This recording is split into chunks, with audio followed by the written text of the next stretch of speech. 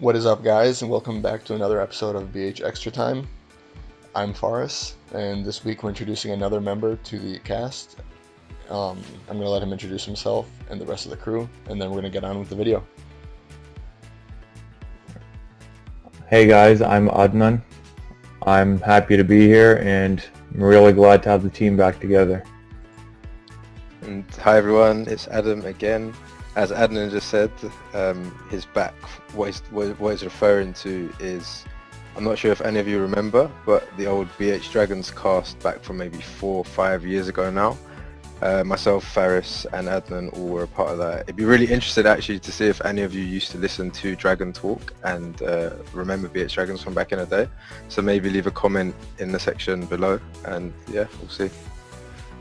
Alright, well, let's get into the episode this week. We are going to be missing our fourth member, Dani. He could not make it this week either, but he'll be back in the next episode.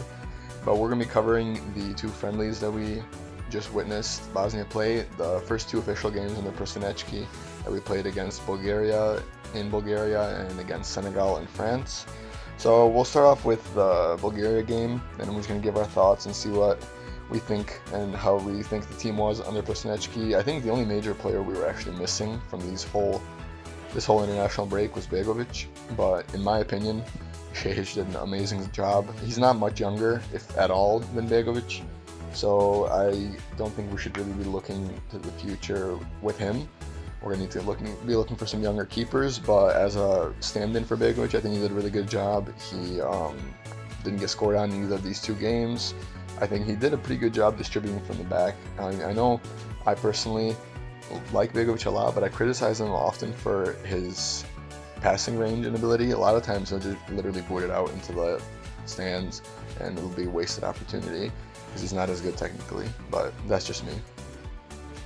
It's interesting actually that you bring up Shehic, because not many people do speak about him, but anyone who watched the Champions League and watches Karabag would see that he is an amazing shot stopper against some of the best players in the world. He's constantly making incredible saves, and in a way we're quite lucky that if Begovic does ever get a serious injury or Begovic does have some time out, we don't have to drop down to like a completely shambolic goalkeeper and have Shehic as cover. So I see what you mean. He's not really like someone to talk about for the future. He's 29, I believe, but it is nice to have a player of his caliber in backup to Begovic, and it's something that kind of we overlook a lot, having him as first choice.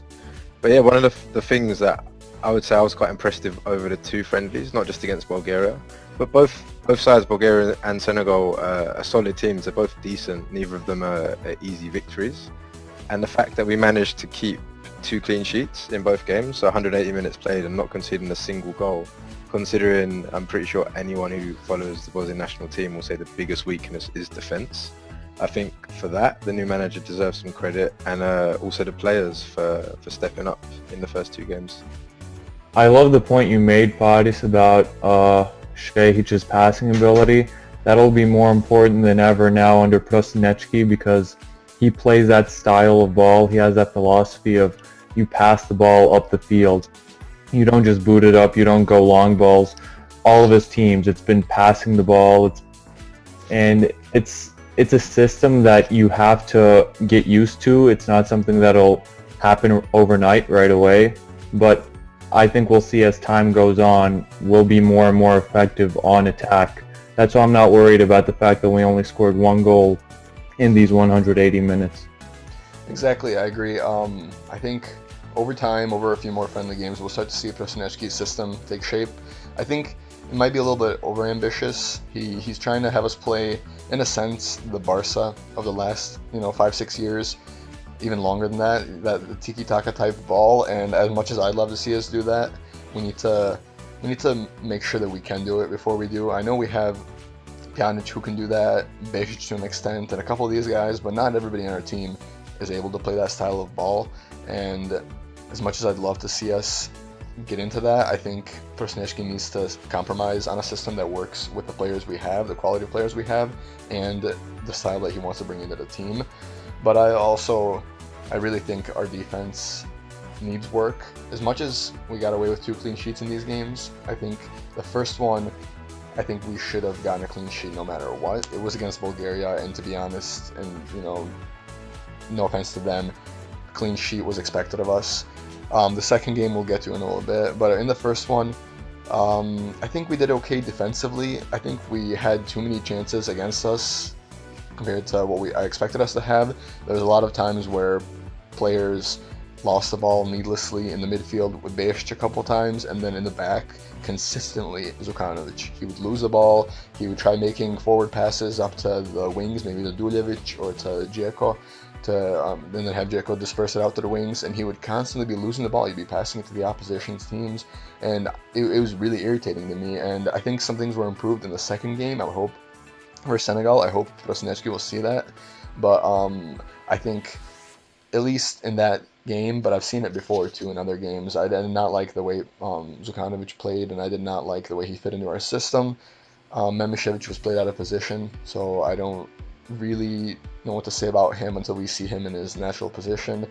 We do really need a right back, as we mentioned in the last video as well, but our best natural right back is with the U21 right now, and did an amazing job actually scoring an amazing goal, but we'll get to that in another episode for them. But I think our defense is starting to take shape, but Prosinecki still definitely has a lot of things to iron out until it can contend with the big boys in Europe. Yeah, for sure. I mean, I know what you mean, Faris. It felt like a sloppy performance, even though we did get the clean sheet. It never felt like it was a solid defensive performance. It more felt like it was just good, and Bulgaria weren't good enough to punish the defense. I think obviously Kolasinac the best defender in that team, but he does deserve a shout out. I thought he controlled the game defensively, and obviously got doing his trademark run down the wing and getting the ball into the box. Managed to create the assist for Kodro to score his goal. And yeah, overall, going back to the whole philosophy of playing the ball out, I agreed. Again, the team, we don't technically have all of the players that can play like that. I mean, in Pjanic, we have one of the best in the world. But I think the team right now is in a good position to start moulding. Where we're not qualified for the World Cup, there aren't any extremely serious games coming up. It's a good time to experiment and really kind of set that mentality moving forward. Yeah, in that game against Bulgaria, it wasn't aesthetically pleasing. It was really boring to watch. But it's one of those games where you go to Bulgaria. That's a team that's really hard to play against. You know, they grind the game down, they dirty it up, they play that defensive style. And because it showed the potential of what the offense can be under Prosinecki's system. It was just this beautiful sequence of passes, these combinations, and it ended up with a goal for Kodro. And I mean, that's the best sequence of play that I've seen from us in a long time. It was nice to get out with a win. You know, a nice little confidence booster. I really liked to see the different style of play that we can do in the attack, and I think a big part of it is having a player like Duljevic come into the side, and it was evident, especially in the second game versus Senegal, how much we missed Duljevic. We have Pjanic, who is a really good creative player, but he plays a pretty reserved role, and he's there to pick up the ball from the center backs, to carry it through the team, and on occasion stream forward. But we don't have that Misimovic player anymore, and Pjanic isn't as attacking minded as Misimovic was. At least he's not as direct as Misimovic was. Pjanic likes to disperse the ball and have others do that part. And I think Duljevic, even though he's not a central attacking midfielder like Miske was, I think he can very well be our new Miske, as long as the second he starts, putting some chances away too. But we desperately needed a player on that wing, on the left wing, now that with Lulic gone too, and Duljevic can be that outlet that can dribble, he can take opponents on, he can cause chaos, and at the very least he can do the second assist, kind of like he did to Kolasinac. That was a really nice, he sensed the overlap coming in, he slotted it in, Kolasinac cut the ball back, and Kodro put it in. And I think that was a really good show of what we can do. Moving slightly on to the second game, I think this can be our transition into it. As seen in the second game, BHxtratime honestly did not show anything to me that showed that he was deserving of a first team spot, and that could be due to variety of reasons, because he's always showing up for his club team. But for some reason for us, I think Kodro, who's not a natural winger, did more things than Visca did. He tries to play a little more centrally, so he's not as wide as he could be. Yeah, but he still, was more solid on the ball, and I think did more productive things with the ball than Visca did. But again, it's one game. We've seen Visca before, and he's proven that he, needs to be part of the first team. So we'll see how Prosinecki melds them all together. But it's gonna be interesting to see what newer and younger players are brought in and how they contribute to the attacking parts of our team. With Visca, I mean, it's a weird one because, like you said, I mean, I've spoken to a few of my Turkish friends who watch the league religiously, and he's known as one of the best players in the league. His week in, week out performances are always good, whether he's scoring, assisting, or just generally playing well. So again, it's disappointing to see. We seem to have a bit of a curse in the Bosnian national team of players playing well for their club and not performing on the national stage. And hopefully Visca doesn't turn out to be like that. I still have a lot of faith in him personally to put in some big performances. And touching on Pjanic really quickly before saying about Senegal, Faris, completely agree with what you said, and his move to Juventus has converted him more to that kind of player who plays a very deep lying playmaker role. So it does leave a big hole in the sort of that attacking fray, that central attacking midfield play. And with Senegal, the game against Senegal, the first thing I just wanted to say is that front three of Mane, So, and Diouf, that's the one, Diouf. That front three, pace, strength, can cause a lot of teams problems, and especially a defence like ours. So I was very, very scared that we were going to concede goals. Thought we'd score, so a 0-0 was not what I was expecting at all, but definitely some credit deserved for the manager and the team for a solid performance to keep the front three out. It could have easily been 3-3 at halftime. Each team had 3 incredible chances. We had some chances which Visca squandered, but I think Pjanic was just the best player on the field out of everyone in that game. He was incredible. His passes were on point, and it didn't look like he made a single mistake. I'm really intrigued in seeing what Pjanic can do moving forward under Prosinecki's system. I think he can hit a new level that we've never seen for the national team before, and I think that's really exciting. I think a large part of that is the consistency that he's run into with Juventus. Honestly, knock on wood, don't want to risk and have anything happen to him, but like he's been pretty consistent with Juve for the last few months. He's been maybe he's worked on his fitness or something, and maybe it's the position that's agreeing with him, but he's been playing really well. He's been playing very consistently. He's been like not getting injured, and I think if you can translate that to the national team, at least even in that aspect, he doesn't need to be that attacking mid. If he can play that deep lying playmaker role, and we can have BHDragon on one side and Sadic or Tsimirot or another workhorse on the other side that can help him get the ball back, hand it over to him, and have him move it forward, I think we can have a really good, solid midfield in this kind that Prosinecki likes to see with a 3-man midfield. And then up front, we have Dzeko, who's still in you could still say he's in the prime of his career. He's doing amazing at Roma. He's coming off one of his best seasons ever. And then if we can just get the wings figured out and get some creativity on those wings, everything would be fine. Like you guys said, I agree as well. I think the Senegal game was a way to, I guess, see what we're going to be up against in the future. Like you said, playing against an attack of Mane, Diouf, and So is actually one of the most terrifying things you can think of in terms of playing against pacey players, but we still managed to do it. And I think a lot of credit needs to be given to 2 players who I never really credited much in the past, and that's Vranjes and Šunić. I think both of them were very, very solid. Šunić in that center back position did miles better than what Zukanovic did against a far worse Bulgaria team, and then Vranjes out of position in that right back position, I think he did so good. I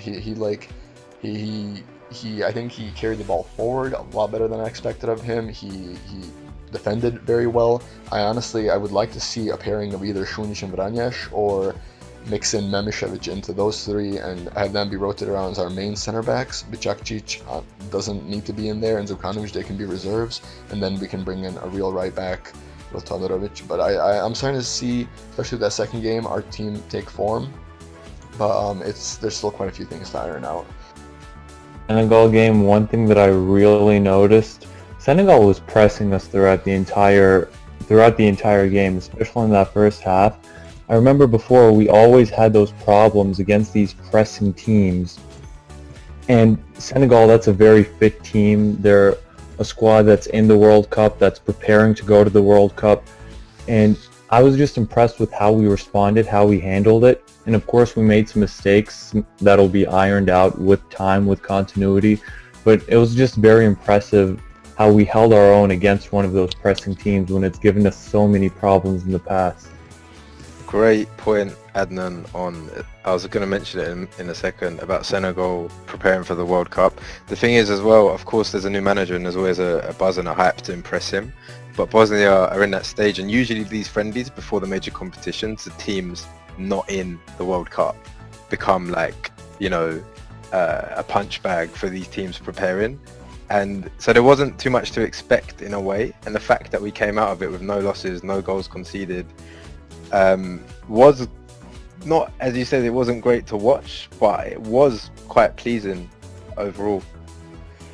I think it was very pleasing. I think what was pleasing to see was that we're starting to have some kind of identity in the team. You know, under BHDragon, I think, I honestly, I always get excited when international breaks are coming up and we're about to see Bosnia play, but with BHDragon, I knew it was always going to be the exact same thing. There was never going to be any new changes, any new system, any new, oh, we're going to try this, we're going to improve this. There was never anything new. You know, there was no identity to our team. It was, as I read an article the other day, it was basically, we resorted to being a Stoke-like team. We're just shooting long balls in the air. We didn't utilize our technical abilities at all or anything like that. I think with what Prosinecki, what we're starting to see is a bit of an identity with this team. We're starting to get that. I mean, it's way too early to actually be making these kind of statements, but we're starting to see a little bit of a, you know, technical game coming in, and some like of his ideas taking shape on the field, and we'll see more of that as we see the players play more games together under his guidance. But it's for the first time in like a couple of years, I'm starting to get excited about the way we play, not just seeing our players play together, but like the way we play and the way we take on stronger teams as they come. Yeah, and just a quick note on BHDragon before we wrap it up.